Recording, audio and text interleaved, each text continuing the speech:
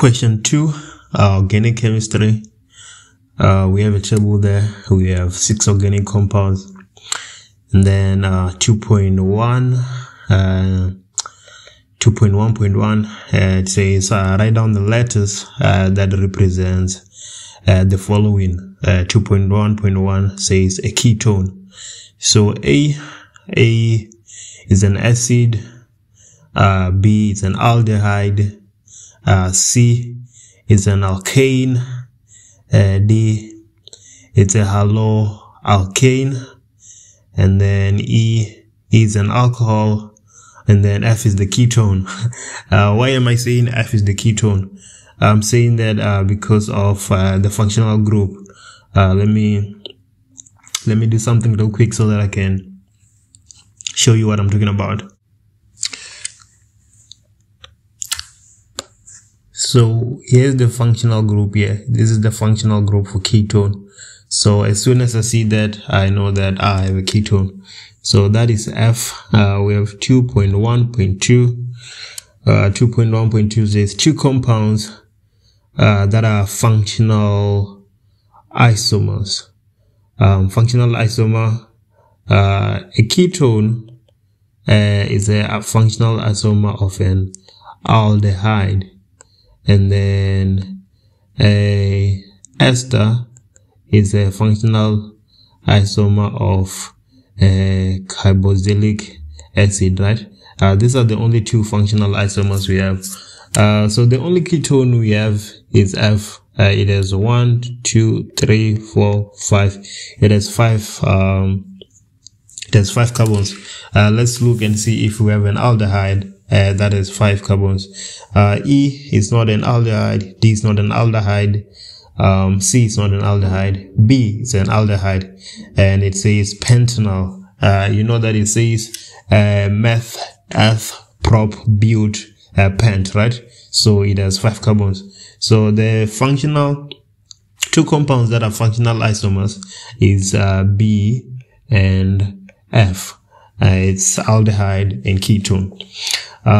Let's move ahead. 2.1.3. 2.1.3 says write down the letter that represent a hydrocarbon.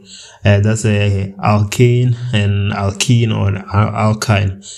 For this question, the only hydrocarbon we have is number C, which has 10 carbons and 22 hydrogens. Let's move ahead. 2.2 says for compound D. Let's look at compound D. There it is there. I just put some brackets over it to highlight it. It says write down the homologous series to which it belongs. We know that it's a haloalkane, like we've already said. So we're just gonna go ahead and write that down. Why are we saying it's a haloalkane? It's a hydrocarbon that has a halogen. Or in this case, it has halogens because it has 2 bromine. There we go. That was 2.2.1. Let's move ahead to 2.2.2. 2.2.2 says write down the UPEG name of compound D. So we're going to calculate the carbons. So we have 1, 2, 3, 4, 5, 6, 7. We have these 2 here on the outside, and then 8, right? So as soon as we get 8, we know that that is going to be oct. So we have oct, and then it's a haloalkane, so it's just going to be octane. And then now we look for where the halogens are positioned. If we count from the right hand side, it's 1, 2, 3, and then if we count from the left hand side, is 1, 2, 3, 4. So the the closest path to a halogen is from the right hand side. So we're going to have 3 comma, and then the other position for the other halogen. So that's 1, 2, 3, 4, 5. So it's 3 comma 5 dash dibromo octane, 3.5 dibromo octane. Yeah, there we have it. Let's move ahead. 2.3.1 says consider compound F. Compound F is a ketone. It's a ketone. Then 2.3.1 says write down the UPEC name of its positional isomer.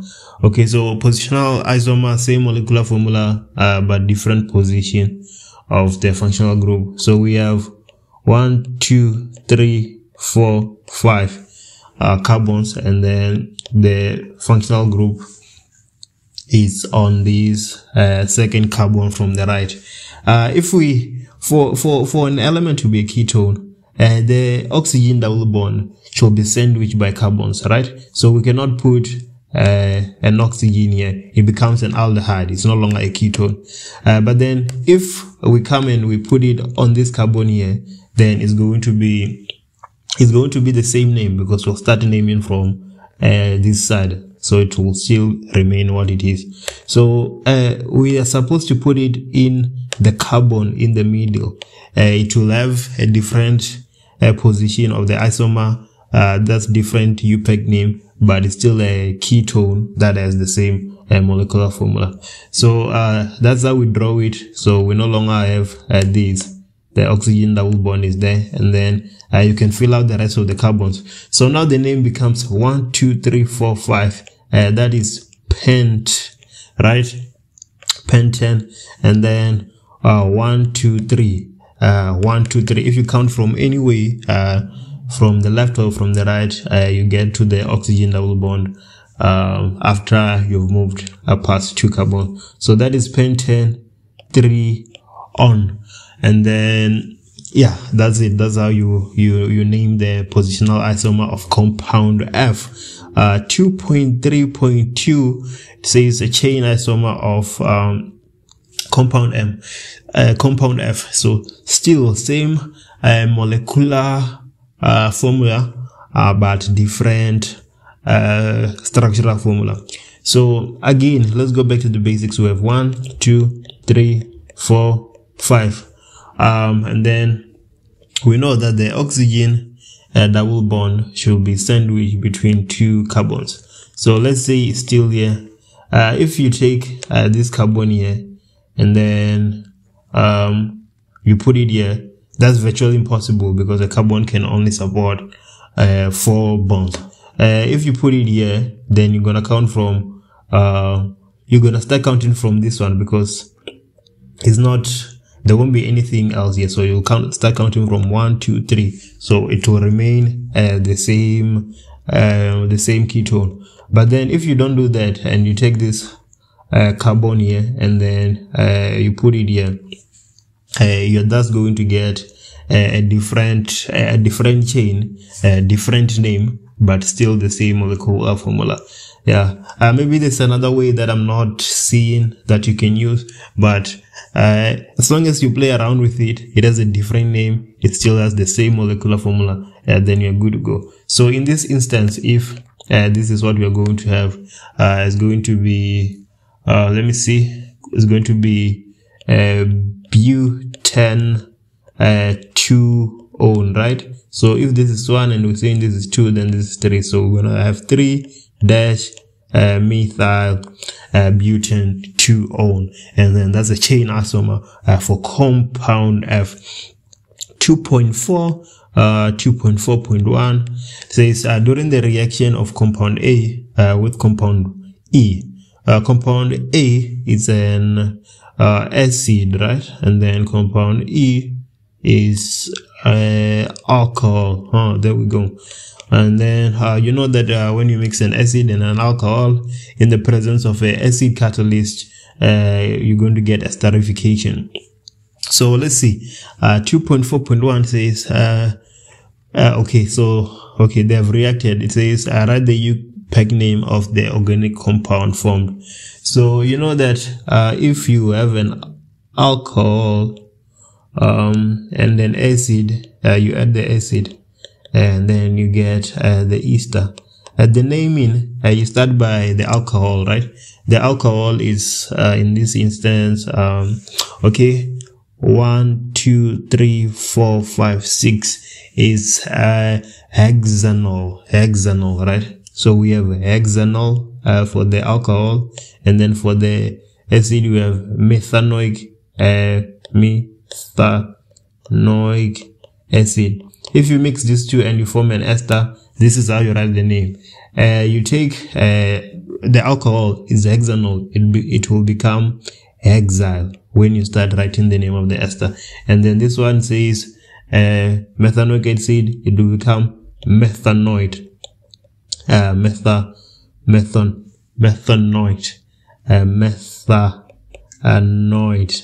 spelling is just confusing me there for a second. But then, okay, it's not really visible. Methanoid. Yeah, so that's it. That's the name of the ester. So if you add butanol, you're going to have butyl methanoid, and then for a different acid, you know what to do. So we done with 2.4.1. Okay, 2.4.2 says the structural formula of its functional group.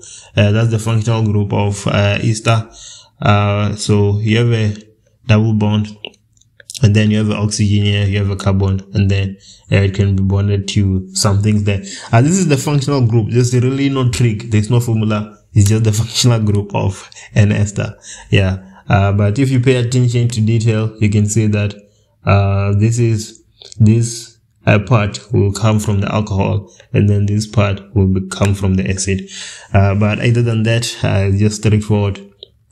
2.5.1 compound C, 10 carbons, 12 hydrogens, reacts at high temperatures and pressure to form a 3-carbon alkene. 3-carbon alkene, so that's propyl. It has formed propyl, and then some alkene Q. And then the first question is, write down the type of reaction that takes place. This is cracking. You can see that is this big compound, and then now it has cracked to P and Q. It's cracking, or you can even write elimination. This is also acceptable. Then 2.5.2 says molecular formula of compound Q. Okay, so we start with 10 carbons, and then we have 22 hydrogens, right? And then we have a 3-carbon alkene. So that's 3 carbons is an alkene. So this is supposed to be H of 2N, N is 3 in this instance, so that will give us 6. So what's left? 10 carbons, and then we subtract 3 carbons, we're left with 7 carbons, and then 22 hydrogens, and then we subtract 6 hydrogen. We're left with 16. So that is CnH2n plus 2. So this is so this is the question says we should write the molecular formula. So this is the molecular formula. This is the molecular formula we're looking for. And then 2.5.3 structural formula of compound P. We already know that compound P is propyl, so C. We can put the double bond here, or we can put it there. It doesn't matter. I will still have the same name. And then carbon, saturated, carbon, and then saturated. So yeah, there we have it.